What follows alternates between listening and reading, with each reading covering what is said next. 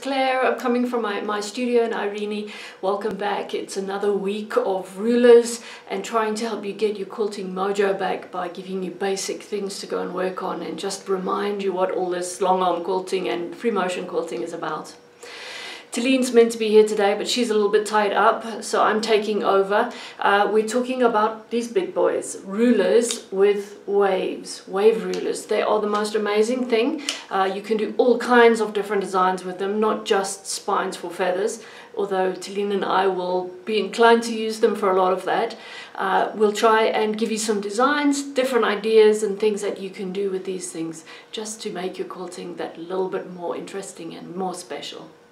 Join me just now. I'm going to draw some pictures for you and you can see just what you can do with them.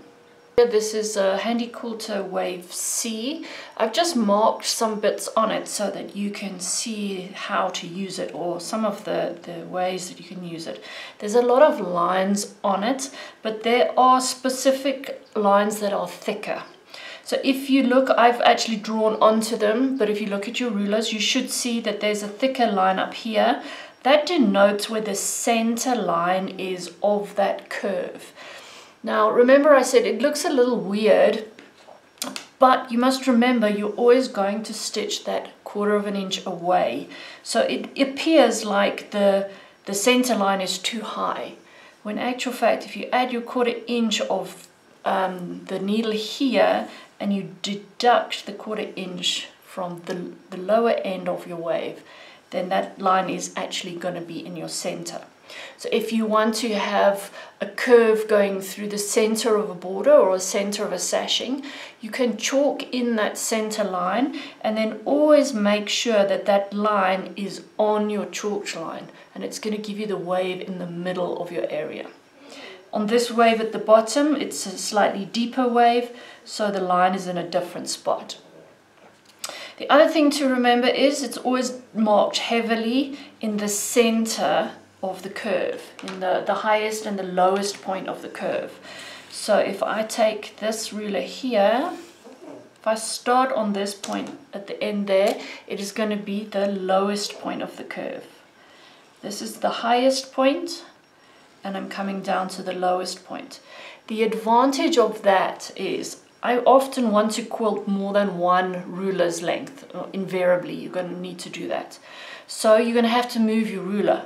But if I keep my needle down at that point, which is on the end of that end line, and I just shift my ruler along so that it is perfectly in line with the needle again, here, and I keep my line here straight, then I should get exactly the same curve continuing on. So those lines are really important. You can either shift your ruler from the center point here to another one. This one is not so easy because there's only one wave in it. But if you have a ruler that has multiple waves, like we'll see just now, then you can shift from the high points as well as the low points. If I use this side of the ruler, this is the wave F ruler of Handy Quilter, and I'm just gonna doodle. A lot of the time it's about what if I do this, what if I do that, that you just find different options. We often just get stuck doing the same thing all the time, so now I'm just moving the ruler to different places. I haven't got any specific plan to this. And let's see what we come up with.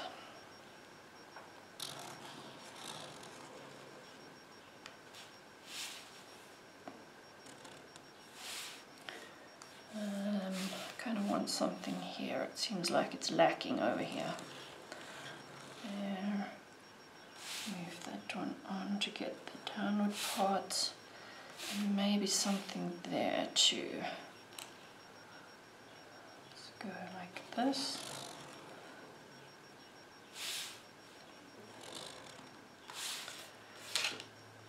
That on its own could be really cool, but if I wanted to, and I'm feeling a bit more energetic, I could go in and fill every other block.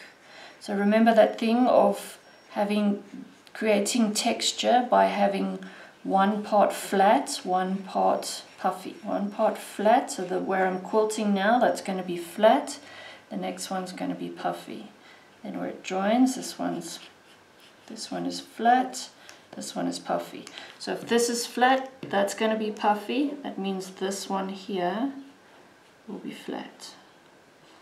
There, that's going to be flat.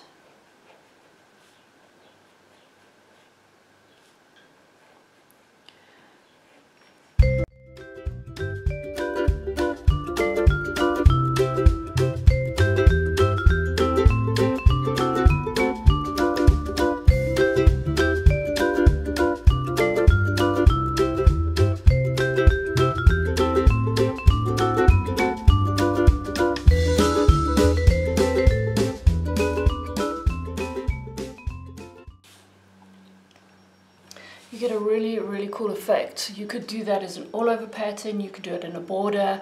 Again, there's a lot of quilting here, so you'd want it probably in a less busy fabric area so that you can actually see that the effort that you've put into it.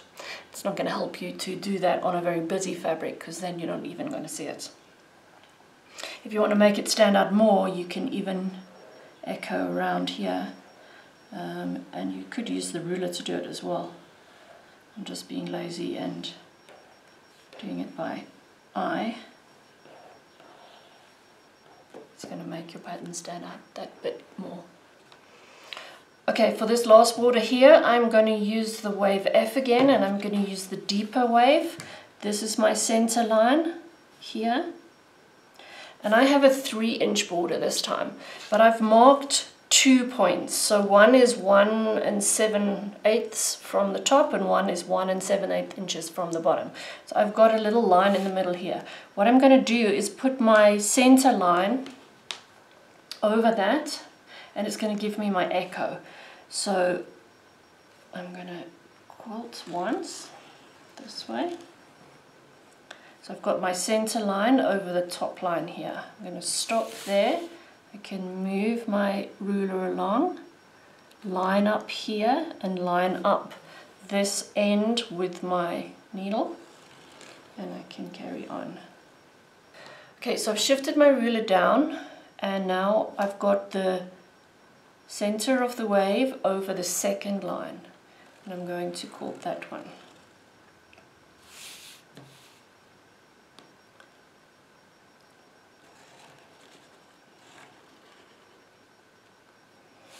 So I've got now a kind of an echoed spine, if you like, or an echoed shape. And remember, it's not exactly the same because of that variation in the curve. Rulers are a lot about what if. What if I do this? What if I try that? So there's so many possibilities out there, and I can't teach you every single border. But when I was planning this one, I thought, what if I put kind of oval shapes, so elongated pebbles on either side of this spine. How's that going to look? So let's try.